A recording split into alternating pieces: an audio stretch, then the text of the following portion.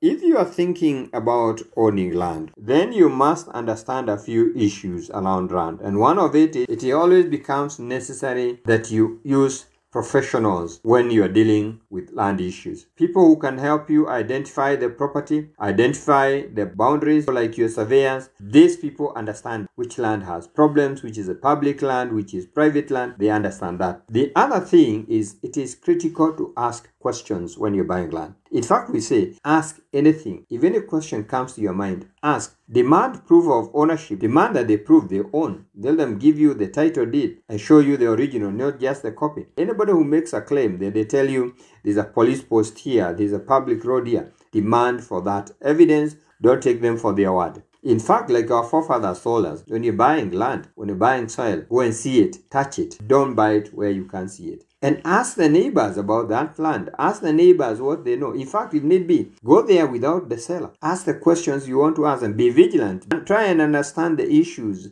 Don't take it to people who are telling you in a hurry. You're telling you this is the last chance you have. There's nothing like last chance. A lot of Kenya is still unsold. It is important to do due diligence, because when we don't do due diligence, one day we're going to have premium tiers. Very serious heartaches, very serious pain. That's why it is important when you're buying land, you conduct search of this land. You want to be sure that the title is clean, that title has no dispute, and you have the proper ownership. The person saying they own the land, they actually own the land. And there are three definite places where you have to do this search. The first one is the land's office. They have the green card. The green card is a logbook of a piece of land, and it shows historically who has owned land, where has it moved to, who has it moved to. And the land office is not enough. You need to actually check out with the Survey of Kenya. You need the map. The map has the coordinates of the piece of land. There are many lands where you have a record in the land's office, but we don't have a map in the Survey of Kenya because it is not legit. And the other place you need to check is the Dongo report. Dongo report is a product of a commission,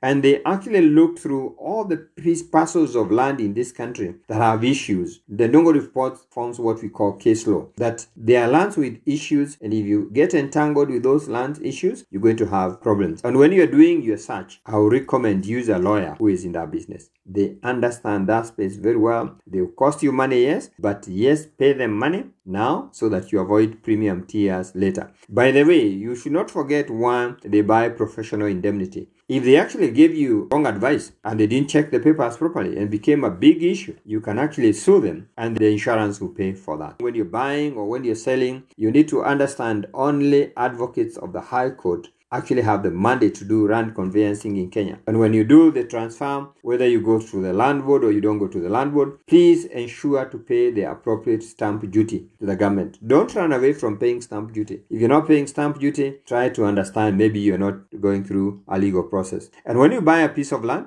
ensure you're paying the rates or you're paying the rent. If it's a leasehold, you will be paying rent because you're leasing. If it is in an urban setup, you're paying rates because your governor is providing you services. And if you don't pay them, they will create duress, you will have an accumulation, and along the way, you might be a candidate of losing your land. So it is important that we check all these things. Check from your professionals. What is this land designated for? Is it agricultural? Is it commercial? Is it residential? Is it controlled? What are the building standards around here? What are the minimum land sizes? What are the fees payable here? It is important to check out all those things. If you check out all those things, you're likely to end up with a good deal. If you have land now, you know the things you need to look out for, you need who to talk to, and you can actually be able to get that which is necessary. And it is good to understand more in this space as you invest in real estate. That's a subject we cover well in the Wealth Creation Masterclass, and that's why we're giving you an opportunity to join us. We have 5 free slots. It's an online class, 2 hours. Get in touch, 0708 150 137. I have authored a book. It's called Wallet Words, and some of the things we just discussed are well covered in that book.